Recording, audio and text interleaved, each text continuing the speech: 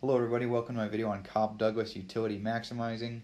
This is part 2, where I expand from the two-dimensional version of Cobb-Douglas Utility Maximizing that I did in my last video. And in this case, it's going to be n-dimensional.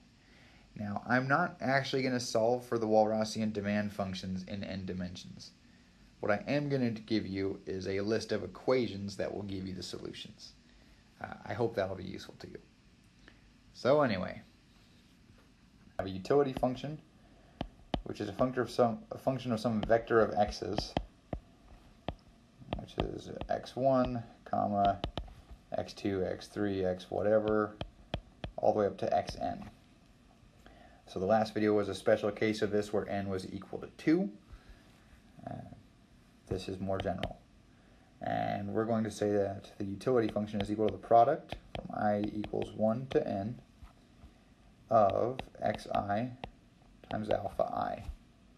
Or sorry, xi to the alpha I. A couple of assumptions we're going to make about our alphas. I'm going to assume for the time being that all the alphas are greater than or equal to 0. Heck, I'll even say they're greater than 0. And I'm going to assume that this sum from I equals 1 to n of alpha I is less than or equal to 1. Now, these blue conditions assure us that our utility function will be concave. Again, this is for mathematical simplicity. It allows us to know that we have an interior solution, and that calculus will save us. All right, let's do our budget constraint next. Our wealth would normally have to be greater than or equal to the sum from I equals 1 to n of pi xi. But because of our blue condition,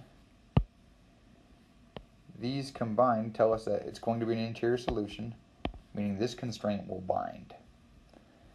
So that is nice, because it means we don't have to check Kuhn-Tucker conditions for corner solutions. So let's build our Lagrangian. Lagrangian, let's see, our objective function is the utility function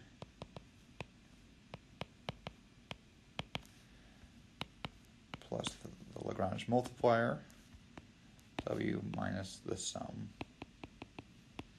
of pi xi. There it is. That's the thing we got to maximize.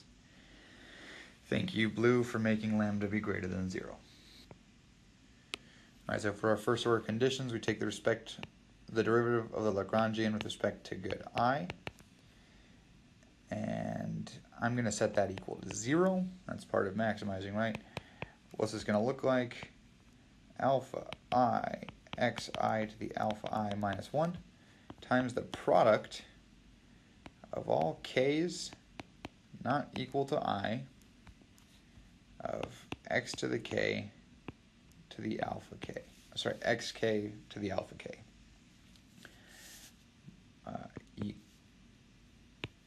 Equals lambda pi.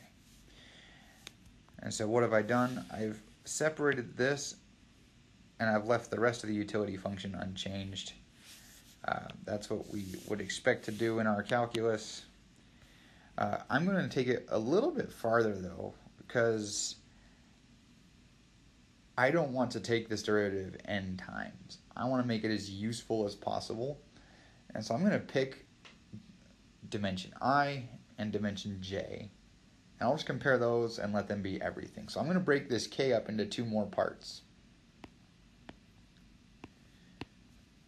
Where there's one part, that is xj to the alpha j times the product of k not equal to I or j, x to the k alpha k. So let me put the rest of my condition in here. So alpha I xi to the alpha minus 1. What does that even say? To the alpha I minus 1 and equals lambda pi. So all I've done here is I've broken this piece into 2 pieces so that I can keep my xj separate from all these xk's. And that should make sense here shortly.